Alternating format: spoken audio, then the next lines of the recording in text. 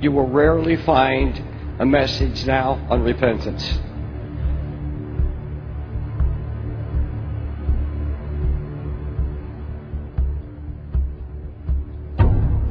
Look at what has become of the world, Church of Christ, through you, losing what you should have been. But God waits for His people. God waits for His people.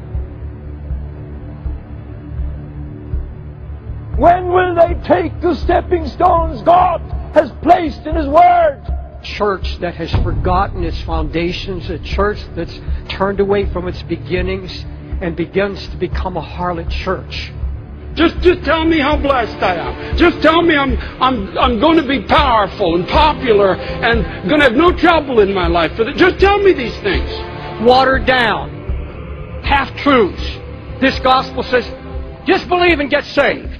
There's nothing of repentance, nothing of godly sorrow, nothing of turning from your sins, nothing about taking up your cross and following the Lord. But people who say a little prayer said, you're fine, you're good. People believe that any standard, even if the New Testament is legalism and bondage and law, any standard is law. I'm under grace, I can do anything. Oh, that's from the devil. Now we've revised that and said, if you can get people for 1 hour on Sunday morning in the building, that's the church. That's not the church. We can use every device we want to get people for 1 hour and keep it early and keep it moving and keep it going. But that's not the church Jesus built. And I'm embarrassed to be part of the Church of Jesus today because I believe it's an embarrassment to a holy God. Most of our joy is clapping our hands and having a good time, and then afterwards we're talking all the dribble of the world. Don't talk to us about holiness or separation from the world. We don't want to hear that, folks. People today don't want to hear anything they call gloom and doom. If it's not smooth, it's gloom and doom. Well, friend, let me tell you lovingly, go to hell and live with all the scum of the earth. You like to drink, go with the drinkers. You like to lust, go with the prostitutes. To have been covered in something deceptive, to find in the last moments of your life that the feet coming down the hallway are not taking you to heaven. You can get through the deception your whole life. You can even sing in the choir. And I think we better watch this business of, God loves you, and all the bumper sticker sloppy evangelism. Will you remind people of the goodness and the severity of God? Will you remind them that there's a day when mercy is cut off forever? Will you remind them that people pray in hell but nobody ever answers?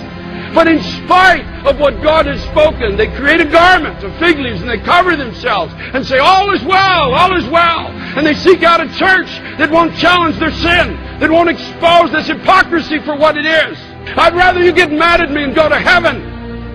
This so-called love gospel today only reaches the flesh. It can't get to the heart. It can't dig into sin so that there can be a cleansing. And if I'm a surgeon of the Holy Ghost, I'm not going to put a bandage on you when you've got cancer sticking out of a bone or on your flesh. We're going to say, hey, we got to get in there. It has to be dealt with. And we do. I don't care if you like me, but I'm a good surgeon and I know what I'm doing, and I'm going to get your cancer out. This is the reason why some who are listening even now and will be listening to tapes in the future, you just can't lighten up and enjoy these theologically shallow experiences like so many around you are today. Everyone around you saying, oh, lighten up, lighten up. God's love, God's good, God's kind, God is nice. Come to church in your Bermuda shorts, stick your feet on the altar rail, have a coffee and cookies with us. We'll hear 3-point messages on nothing about God. But there's a stirring in you. There's a stirring in the true bride in this generation. Now I'm going to tell you something. A diluted gospel is no gospel at all. Businessmen. They were crass businessmen coming into something that God said, my house shall be called a house of prayer. You made it a den of thieves. You're getting over on the people. Out with you. And if you don't believe this is happening in our generation, I challenge you to go to a Christian bookstore this week and find the bestsellers. Ask them, which are the bestsellers? And look at them. Look at the covers. They're the images of men, not the images of God. 5 steps to be like me.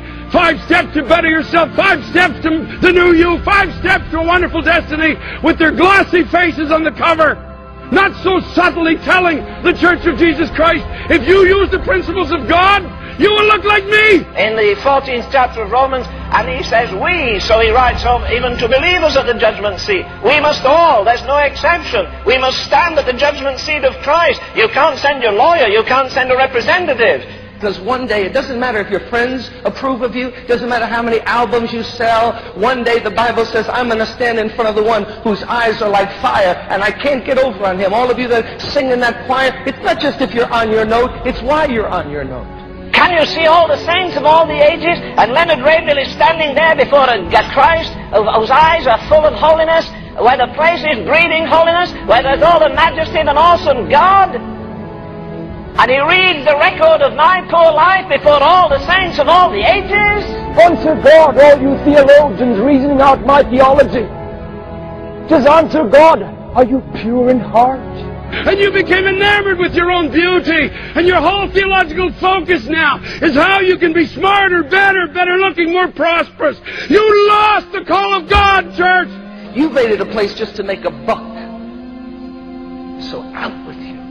Church of Christ with God, when will you grieve more? Hunger, thirst of the righteousness. Now I'm going to tell you something. A diluted gospel is no gospel at all. Become new, but when the church is in the state we are, the standard is not preached or lived or presented. We need to see God back for the standard of this book, not men's standard. What Christ says, I'm not presenting to you some holiness of a holiness movement. I'm teaching to you Christ's word, that the only holiness is not heresy.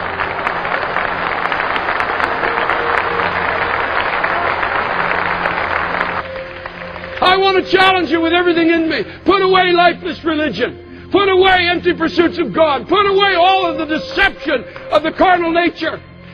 Holy, be ye holy, for I am holy. That's God's words, not mine. Would to God that Episcopalian, Presbyterian, Baptist, Methodist, Pentecostal pastors begin to stand up and see what's happening to the church that was once called the Church of Jesus Christ. Backsliding, turning apostate, turning against the truths of their founding fathers. When I see the church in the New Testament, they didn't have stately buildings. They didn't have paid evangelists. They didn't have a lot of money. They didn't have organization. Couldn't get on TV and beg. But I'll tell you what they did. They turned the world upside down. But are you big enough to say, Lord, in this crucial hour in human history, let me fill up the sufferings of Christ? But if the Holy Spirit is truly, truly upon you in this generation, you will not be satisfied.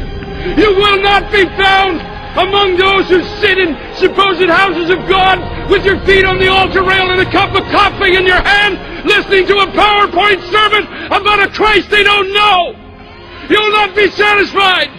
Because if you're going to get mature in God, all the dwarfs around you will criticize and sneer at you and say you're trying to be holier than the rest of us, For God has not merely given us Jesus Christ, He's given us all things. And because there isn't enough joy in the house of God, we need entertainment. Because entertainment is the devil's substitute for joy. We're living in a time, as the prophet Malachi said, when those who feared the Lord are going to get together one more time and think on His name, and a book of remembrance will be written for them, and they will return, and they will know the difference between those who serve God and those who don't serve Him.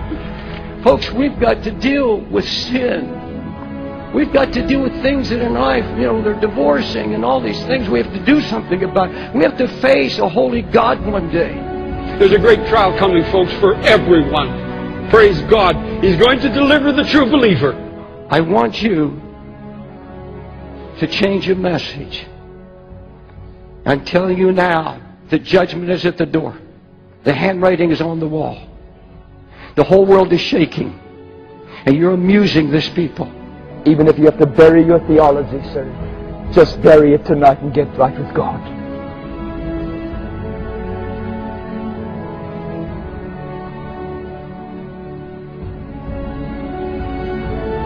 Turn from your sin, for all this society is about to come under the justice of God.